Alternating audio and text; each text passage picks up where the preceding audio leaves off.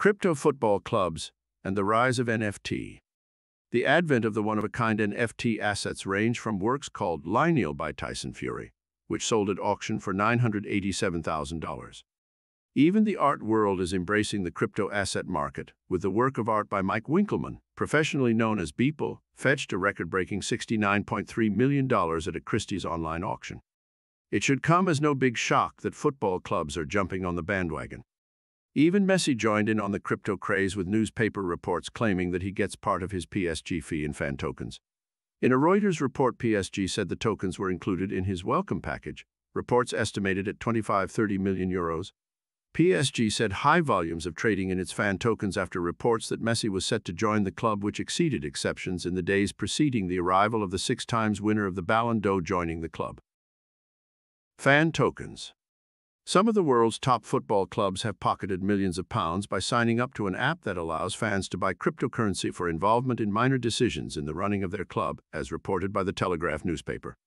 Clubs that have launched tokens include Everton FC, FC Barcelona, Paris Saint-Germain, Juventus, AC Milan, Atletico Madrid, Manchester City, Inter Milan, Arsenal, and many others, including the Argentina and Portugal national football teams. Even a number of leading teams from F1, NBA, esports, and cricket.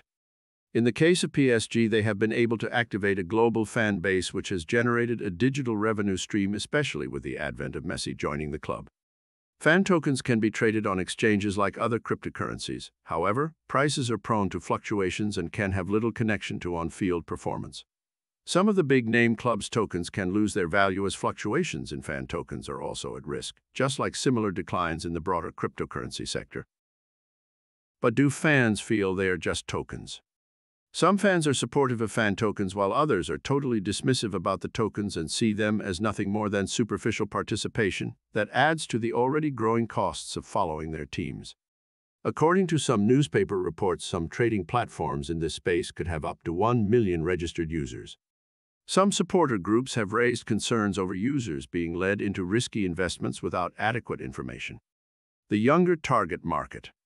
For the most part, tokens are aimed at younger fans who drive their devotion mostly online. The low-cost model of tokens cost a few pounds each, and the more you hold, the more benefits you are reported to get.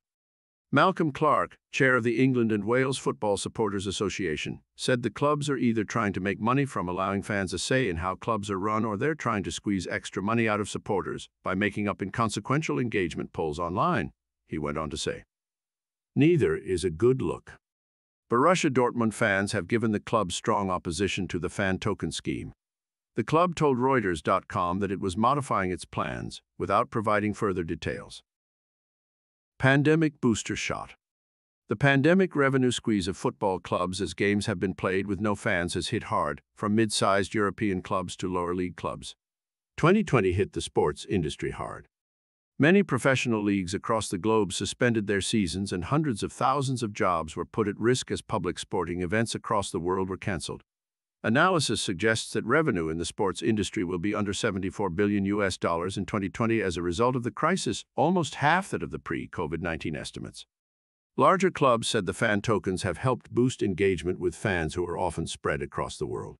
Some tokens also provide access to promotions and competitions. Many clubs have said that having a way to engage with fans during lockdown was beneficial for clubs and also the fans, as it helped them have a different dynamic in terms of keeping a connection with the club. NFT sports memorabilia. NFTs, which can include digital trading cards, signed sports memorabilia, or video clips, continue to grow in popularity. As an example, Andy Murray's 2013 Wimbledon victory NFTs had an edition size 20 which sold out for $4,999 per NFT, which in total made close to $100K, with one edition being sold for close to $180,000. A video NFT of NBA star LeBron James dunking a basketball recently sold for over $200,000. NFT projects in both art and gaming were both worth millions in 2020. Non-fungible tokens, or NFTs, are unique, non-transferable digital assets stored in blockchain. When purchasing one of these using a cryptocurrency, you get a digital, blockchain-backed certificate of authenticity.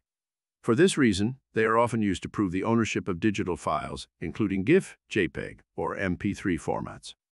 Once digital files are uploaded as non-fungible tokens on blockchains, they can be offered for sale, since it would be always possible to distinguish the original file from its copies shared online.